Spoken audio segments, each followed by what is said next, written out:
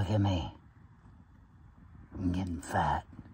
How does that make you feel about yourself? I don't mean to make you feel bad. Everybody gets old at some point. Sometimes it just takes us a couple weeks, and we find ourselves surprised by it all.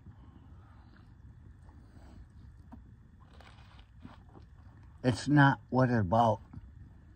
I'm not trying to tell you what metabolism killers are or anything like that. It's Ember Day. It's Ember Day. It's right there in the what do you call it? The old Farmer's Almanac says Ember Day. And I said, fuck, Ember Day 2024, I have to burn something. It goes all the way back to Sumerian times. It goes beyond Thomas Hardy in Return of the Native, where the story starts out with a burning. It goes way back.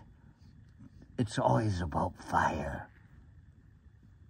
What's the fire now?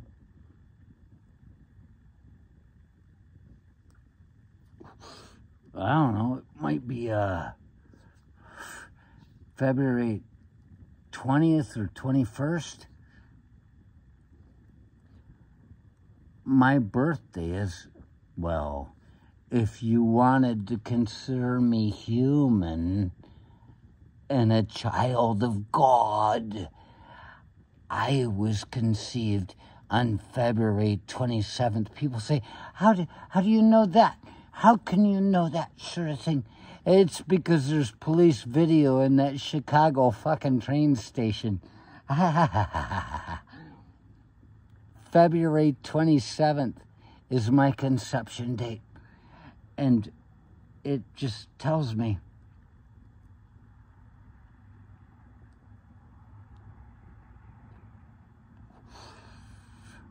if these are Ember Days, that means it's time to burn this reality that has been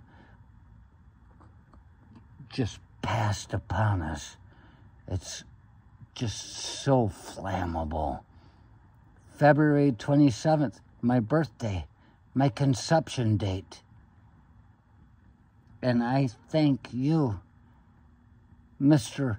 Donald Trump, for saying, don't forget to vote on November 27th, which is my birthday.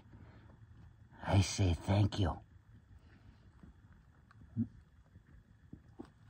No better birthday gift than that, than not seeing a goddamn civil war start.